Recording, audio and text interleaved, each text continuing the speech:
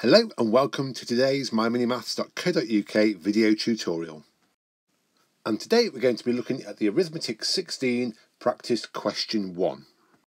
And before we start moving on to the questions, the first thing we need to remember is it doesn't matter in which order we multiply a set of numbers or a group of numbers, will always come out at the same answer.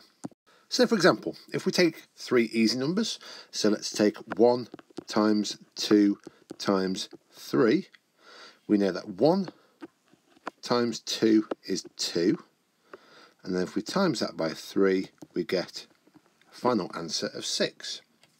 If I swap that round, let's say 3 times 2 times 1, so 3 times 2 is 6, I times that by 1, and I still get an answer of 6.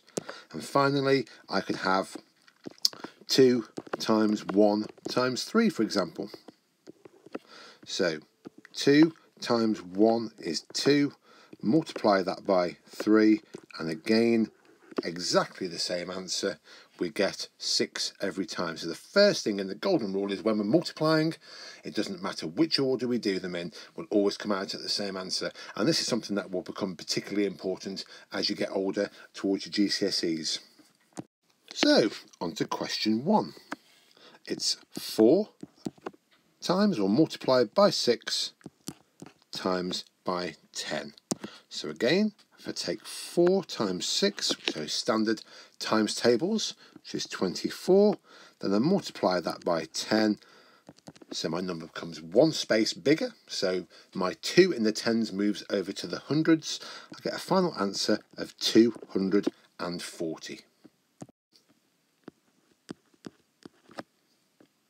And next we're on to question 2, which is 9 multiplied by 2 times by 10. So let's try and set it out a slightly different way this time. So 9 times 2 is 18, standard times tables, and then we take this 18 and we multiply that answer by 10, and we get a final answer of 180.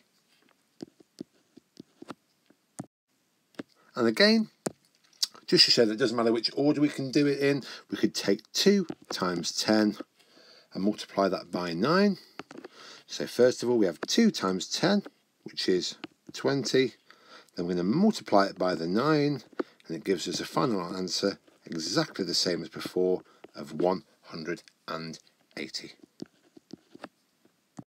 And now on to question 3. Now this one's different because we're missing one of the values to give us the answer. There's a couple of different ways of doing this. So if I write out the question, we have something times 5 times 10, and that equals 350. Now, the first thing we could do is we could look at these numbers here. So 5 times 10 is 50.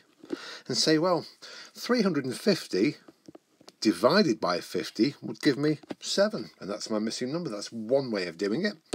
Another way of doing it, if I rewrite out the question again, is to perform the inverse and work backwards. So we could take 350 divided by 10, which gives us 35, then divide this by 5, which then gives us a final answer of 7. And again, once we have our answer of 7, we need to check it fits.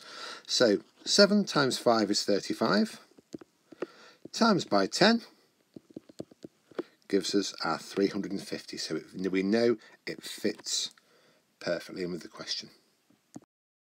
And finally, on to question 4, which is 2 times 7 times 11. And again, 2 times 7 is 14. And then we're going to times that by 11 to give us a final answer of 154. And we can work backwards just to check our answer. So we have 154, and we divide that by 11. And it gives us 14. That 14 divided by 7 gives us our starting number of 2.